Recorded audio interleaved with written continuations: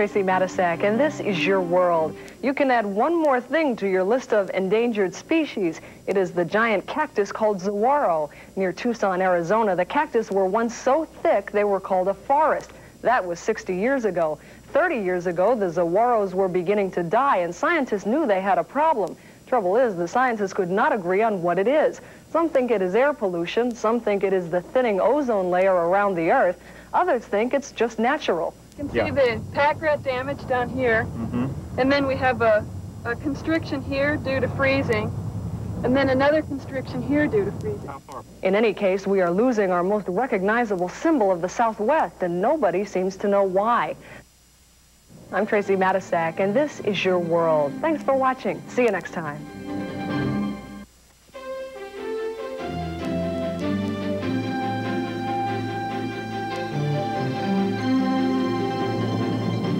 Hello, I'm Rich Maneri, and this is Your World. Tracy has the day off. There's a man in Georgia who makes wooden puzzles that will make you crazy.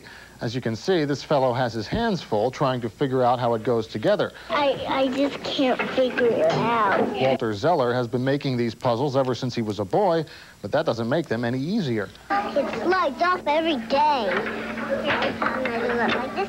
It slides off every day, too. Mr. Zeller spends hours making the puzzles, but for him, watching children solve them is the best part. I like to see the children mess with them and try their ideas, what'll work and what won't work.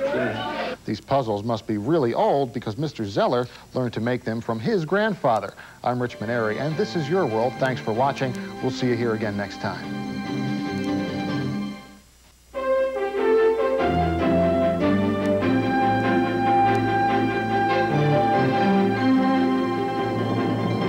Hello, I'm Tracy Matisak, and this is Your World. The after effects of Hurricane Andrew are still with us. Thousands of people in Florida are still trying to put their lives back together. In southwest Louisiana, it's a different problem. Estimates are that millions of fish died when the hurricane stirred up the lakes and bayous, leaving the fish without oxygen. Fishermen are trying to replace the lost fish by donating fish they catch in other parts of the state. These fish are put in the water where they can breed. The sheer numbers involved, if we get as many fish released into the spillway as we hope to get, and if we see the survival rate, which we are told that we can anticipate, we should see the equivalent of several million fingerlings released into the spillway by placing these few thousand broodstock fish. Yemen and others think they can do in 2 years what it would take nature 5 or 6 years to do. I'm Tracy Matisak, and this is Your World.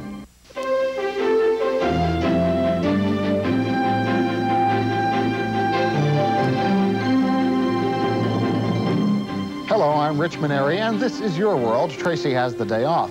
As you know, pets are good for people who are handicapped or who have medical problems. In Atlanta, Georgia, there is a group of pet owners who take their animals to visit nursing homes. Some of the pets just sit patiently while they are being petted and held. Others like to perform tricks. Jump!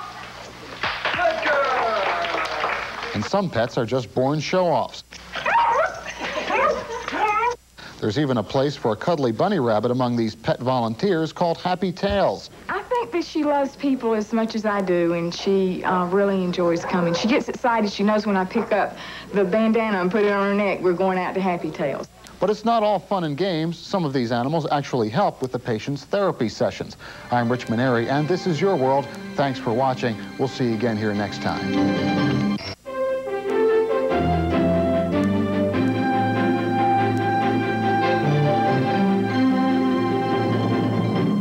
I'm Tracy Matisak, and this is Your World. You might find pictures of starving children in Somalia upsetting or confusing or just plain scary. Young students at Hunter School in New York City had all of those reactions and more. It was kind of weird because I couldn't believe that was the actual world. I'm just thinking about what if I was one of them and how I would feel. I was holding back tears, and it's hard to do that. Experts say there are some things you can do in order to deal with the shocking conditions in Somalia. One, talk about it with your parents. They can explain the situation, and understanding it is very important.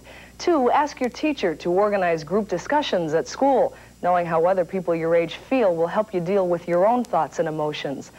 I'm Tracy Matisak, and this is Your World.